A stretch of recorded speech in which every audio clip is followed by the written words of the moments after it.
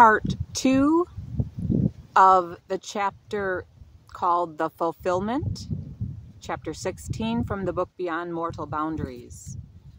Now, to pray with all the energy of heart simply means to focus the desires of the inner being upon so great a gift as pure, divine, Christ-like love. Desire it. Exercise love. Utilize it constantly and pray for it with all the energy of heart, and the promise of Prime Creator is that you shall be possessed of it and it will be well with you. Such a one will indeed receive the very fullness of the divine gift of love, insomuch that he and she will be literally possessed or owned and controlled by this divine and sacred love at all times and all occasions. And it never fails. Love never fails. It increases with utilization. In such a condition, only beauty and happiness and understanding and understanding could possibly come into the life of such an individual. The song or vibration of joyous, glorious love would forever fill his and her entire being, and then flow forth from him and her to bless and heal and glorify all that he and she contacted, either in thought or casual passing. Pardon.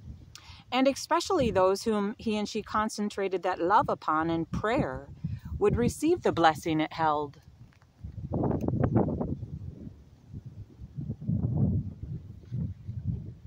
As one grabs hold of this first and great commandment and proves its unspeakable powers, he and she will clothe him and herself in its glory. In it is contained the key to the doors of heaven as he and she completes his and her journey along that straight and narrow way that leads to life eternal, or to the unveiling of the face of Prime Creator. This first and great commandment is the door that opens up and reveals the straight and narrow way, so that one may begin to travel that glorified highway of holiness, sacredness, to complete purification of his and her heart. As one enters that sacred doorway to the straight and narrow way, he and she also learns that that first and great commandment is not only the door, yet is also the very way itself. As one begins forth and perfects that love within him and herself, he and she is literally walking with Prime Creator. This greatest of all privileges, this opportunity to live and fulfill that greatest of all glories, the perfecting of love within oneself, he and she will find the power of his and her own divine completion and perfection. Within that holy, sacred, divine bit of instruction is contained all that heaven holds as it is perfected in the heart and soul and mind of man and woman. And man becomes that love, pure, glorified, powerful, and dynamically eternal. He and she is no longer a mere mortal. He and she has evolved from the man kingdom into the God kingdom, as he and she has traveled that straight and narrow way that leads to life eternal. Prime Creator is love.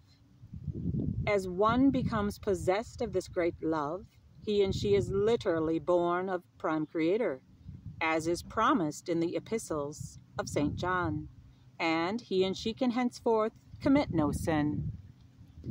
The greater works that Christ talked about were not the ones performed in words, yet in power, unheralded and unspoken in most instances, and unacclaimed, as love is released and poured out to heal and to bless, bliss and to glorify. In Matthew chapter 4 is given the account of the great exploits and seeming miracles that will be performed by those who are evil and wicked and who are the workers of Satan's kingdom, as they go forth to deceive even the very elect, if possible. Many will be deceived by their words and their demonstrations and miracles.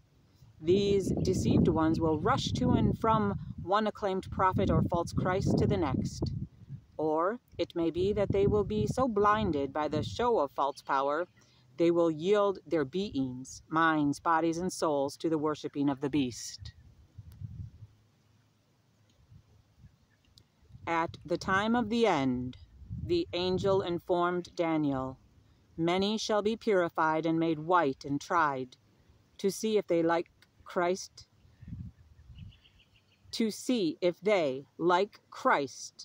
can resist the temptation to manifest their powers and so prove that they are actually of Prime Creator, as they suppose. And the wicked shall do wickedly, and none of the wicked shall understand. Yet the wise shall understand and understand. Daniel chapter 12, verse 10. And they that be wise shall shine as the brightness of the firmament, and they that turn many to righteousness as the stars forever and ever.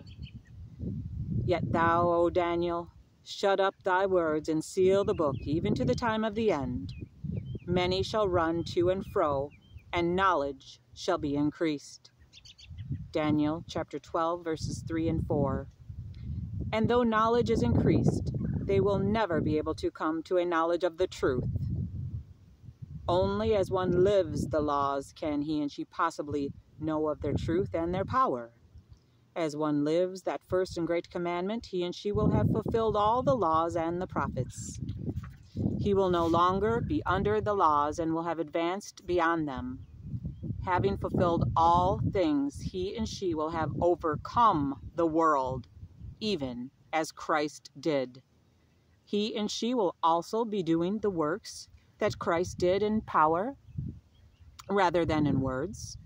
And he and she who overcomes to this extent will naturally overcome death, the last enemy. And those who overcome to the extent that death is required to back down before them will find that they have fulfilled all things. They will be joint heirs or co-heirs with Yahushua Christ, Yeshua, Sananda. Let's make it simple and just start calling Yeshua his cosmic name, Sananda. For such is the promise. In other words, they will be co-equal with Christ, and they will sit down with Christ on Christ's throne. Revelation chapter 3, verse 21. They will have fulfilled that dynamic admonition of St. Paul, let the same mind be in you that was also in Christ, Yeshua, who being in the form of Prime Creator, thought it not robbery to be equal with Prime Creator. As the great love is perfected, the little ego mortal self is put aside, and with eyes solely single to the glory of Prime Creator, and with nothing except love flowing forth from one's entire being, that individual will go forth, born of the Spirit, and in the power and the majesty of Almighty Prime Creator, to render the greater service and to do the greater works. He and she will literally be a member of the kingdom of Prime Creator, queendom of Prime Creator. Not a self-acclaimed, bragging, preaching individual, yet one clothed in power and light. For my kingdom and queendom is not in word, yet in power, saith Christ. These greater works that Christ promised will be performed in power, not in words. One born of the Spirit will have the power to come and go as the wind, to render service according to the need as he blisses and blesses, performing some act of love and comfort and healing. Then, without fanfare or waiting to bask in praise or thanks of self-acclaim or acknowledgement, he and she will go on to some other assignment, and the one whom he and she has just assisted will not know from what assignment he and she just came or where he and she has gone. These will be the greater works, works without fanfare or demonstrating, and often without words. Those who have not perfected love, who are still following the little ego, mortal self, will want it to be made known and proclaimed aloud that it was through them that the healing was accomplished, the miracle performed, the need supplied, and they will be but the workers of darkness. Those who cannot relinquish such desires for credits and acknowledgments will never have part in the greater works. These, like Christ, will be tempted to make a great demonstration of the power vested in them as being something personal, and may, unlike Christ, fail to resist such a temptation.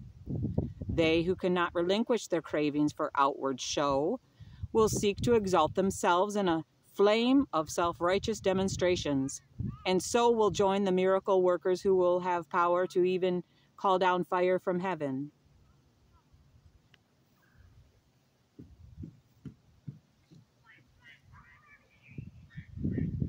These pitifully misguided ones, These pitifully misguided ones will be the individuals who will flock to the false prophets and the false Christs, and to those who shout and contort and do unseemly things, insomuch that they will not only be deceived themselves, but will assist in deceiving the very elect, if possible. The elect will be those who love Prime Creator with their entire beings, their hearts, souls, minds, and strength.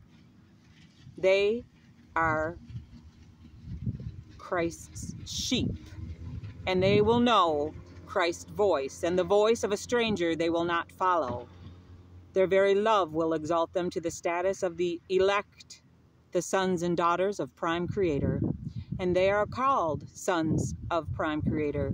They are called daughters of Prime Creator, who are led by the Spirit of Prime Creator. And the keys of the kingdom, queendom, that is power, will be placed in their hands, and they will be co-heirs with Christ to reign forever and ever in the light of eternal truth. Thus, the greater works can only be performed by those who have overcome. They will be performed in silence, not in words. Their fruits will continually manifest and bear witness of their status and worth. And no matter how the wicked may manifest the gifts of the Spirit and their proclamations testify of their being chosen of Prime Creator, the evil within them will be made apparent to those who truly love Prime Creator. The very spirit they carry will be repulsive and abhorrent to those who love Prime Creator and who are Prime Creator's elect. And it is the righteous, or the elect only, who will be endowed with that most gracious, wonderful gift called the spirit of discernment. This gift of discernment holds the keys of being able to discern between the righteous and the wicked. As those who are truly servants of the living Prime Creator perform some great work of mercy and blessing and then go upon their way, not waiting to receive either praise or acknowledgement or credit, the power of Prime Creator will be continually increased upon them. They have within themselves become the very least, or servant of all. That is required in order to become the greatest.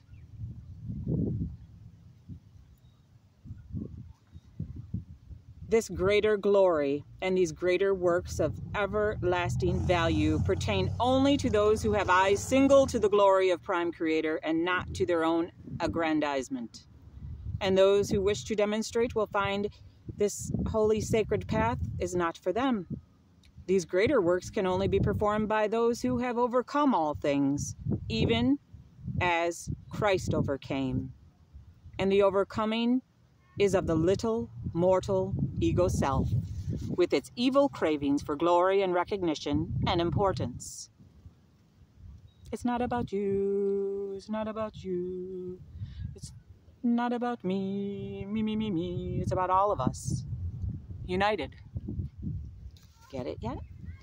Not having sought for glory or acclaim, those overcoming, love-filled individuals will be glorified. Having developed eyes single to the glory of Prime Creator, they will take on that glory and be filled with light and comprehend all things. They will shine forth as the firmament and be as the brilliance of the stars forever and ever. The power of Prime Creator will not be made manifest in either words or in unseemly demonstrations or even in the gifts, as Paul proclaimed in the 13th chapter of 1 Corinthians. For these former things will be done away, these childish things, when that it is perfect is come. And it is true that those who truly love Prime Creator and who perfect that love will have grown into manhood, womanhood, They will have left the milk and the breasts and the outgrown crib and the childish ways, for they will have progressed into the status of sonship, daughtership, and perfection. They will no longer behave like children or beguiled by childish enticements and noisy demonstrations. They will be free, powerfully, dynamically free, free from all inferior ways and mortal childish demonstrations. They will walk with Prime Creator in power and majesty. This first and great commandment is indeed the road of glory. Glory. There's a song in there. Yes. Thank you, Elvis. This first and great commandment is indeed the road of glory as one travels it along the straight and narrow path of unspeakable joy to life eternal. And this way is not a hard, arduous way as the unrighteous may suppose. It is a way of singing, joyous ecstasy. One becomes the singing triumphant glory. Yet he who puts his hand to the plow or sets his mind upon the fulfilling of an invitation as great as that first divine commandment, then looks back, is not fit for the queendom. He who looks back to repeat or to retell some individual experiences in that he had been touched for a moment with the finger of inspiration is not fit for the queendom. This path is the way in that the individual learns to glorify Prime Creator by developing I single to Prime Creator's glory. It is only in this manner, or in this developing of the great attitude of gratitude, that is love made manifest, that one can possibly become glorious. As one glorifies Prime Creator for each supreme moment of enlightenment, he and she must then pass on and leave it behind in order to hold that living contact in the eternal now. Prime Creator's queendom is not in words or in repeated retellings or in hammered exhortations, yet in power, and the power is in the present. Learn to carry or hold that contact with Prime Creator now, and you will become powerful. The miracles or the divine gifts of Prime Creator will automatically follow those who believe and know. Gnosis. They will be as natural and perfect as breathing and living. They will follow in the wake of those who left the perfected love flow forth through their beings, and that love always leaves a divine blessing upon those that are contacted. And in this silent, perfect blessing, there is no demonstrating or self-acclaim. There is just the outflowing power of Prime Creator, and from one's very robes, the power to heal will be made manifest. It is through the living of that first and great commandment that the promises are unveiled and the powers of Almighty Prime Creator are released into one's life. Every dynamic promise ever given, when fulfilled, leads one to that great door, beyond all mortal concepts. The very boundaries of mortality are dissolved, and one becomes a translated being, truly born of spirit, ordained literally of Prime Creator, and filled with light in so much that he and she comprehends all things. Every promise blends into this promised fulfilling of everlasting overcoming and eternal power beyond the boundaries of mortality. This record is sealed with the power of Prime Creator, and no man can loose its seals. He and she who will attempt to do so shall himself or herself be destroyed. And the power and the grace of Prime Creator will be upon you, chosen ones, who understand and understand, for you shall be clothed in light and in the power of fulfilling. Yet the wicked shall do wickedly, and none of the wicked shall understand or understand. And he and she who offers to Prime Creator the great burden of his own anguished weaknesses will be given the power to let go of them, if so be he loves Prime Creator more than he loves his weaknesses, he and she. The greatest offering one can give to Prime Creator is his and her own intense misery, as he refuses to be held in bondage by the cravings of the flesh. And in that supreme anguish, he and she shall be given the power to overcome. I gave men weaknesses that they might become strong. They become strong and mighty and glorified in the anguish of their own overcoming. And the anguish is transmuted into eternal strength and glory. Such anguish as is held on one's mortal relinquishing is very short. When that suffering is offered freely to Prime Creator, it may be momentary. At the most, it will be for a few days. For as one relinquishes it to Prime Creator, then Prime Creator will lend Prime Creator's strength to the accomplishment or to the overcoming. And it is true that the length of one's endurance will be measured by his and her own intensity of desire as he and she reaches for perfection. In the flesh, this testing is the relinquishing of the cravings that one has established in the cells of his mortal flesh. If permitted to remain, they are carried on by the spirit into the realms beyond the grave. It is in the overcoming of those evil little personal cravings or developed dynamic ones of one's inferior habits that one becomes strong and mighty, and the anguish which could have endured for ages in the next world have right here on this earth been transmuted into eternal power. As one offers the anguish of his and her physical cravings and desires, that Prime Creator, his very flesh, as one offers the anguish of his physical cravings and desires to Prime Creator, his very flesh will become spiritualized. Such a privilege and opportunity is boundless.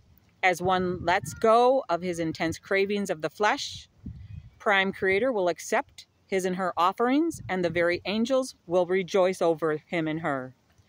Come unto me, all you who labor with your mortal weaknesses and physical lusts, and I will give you rest. Rest is the fullness of my glory. As one, through his and her own intense desiring to serve Prime Creator and to perfect him and herself, is thus offered to Christ, his grubby mortal physical cravings will be transformed into spiritual strength. The divine eternal strength and power of overcoming. This is the very wonder and marvel and the breathtaking privilege and power of overcoming. It transforms weaknesses into strength. It transforms a mere mortal into a radiant divine being with the power to fulfill all things. Every person on the earth has the power to transform his and her body into beauty and youth and perfection, or as the writer of the Odes of Solomon expressed it, I clothed myself in light and acquired a body free from sorrow, affliction, or pain, or from all ugly physical degenerate lusts and cravings and habits. One can partake of the waters of the fountain of youth. He and she can bathe him and herself in those waters. Yes, come and partake of the waters of life freely. As one trains his and her mind to think only thoughts of love and mercy and compassion, and to mentally bliss and bless all whom establish those vibrations in his and her living emotions. I think I goofed again. As one trains his mind to think only thoughts of love and mercy and compassion, and to mentally bless and bliss all whom his thoughts enfold and those he contacts, he and she will soon establish those vibrations in his and her living emotions, and they will become a very part of his and her entire being. They will become the habitual feelings that are him and herself in expression. In this process of retraining oneself to think and feel only the most beautiful things possible, one becomes one of the most beautiful beings possible. And it is in this process of transforming him and herself into a love-filled being that one passes beyond mortality and into immortality. As one is transformed by his and her own thinking and feeling habits into a radiant, beautiful person, he and she truly becomes a new being, filled with love and light and joyous youth. Every cell of one's body can thus be transformed from a physical cell into a spiritual one. And when one has, by the very power and privilege of his and her own thinking and feeling, completed this conversion, he and she will be matured spiritually and will be born of the Spirit. This holy, sacred transition belongs to every human being who will only believe and know, and who will exert himself or herself to prove that first and great commandment, the key of eternal glory. In the living of that law are held all the keys and the powers of eternal, unspeakable, everlasting beauty and perfection and glory. Come, partake of the waters of life freely, for they are yours. And this will complete chapter 16, the fulfillment from the book Beyond Mortal Boundaries. I love you all. The just keep going.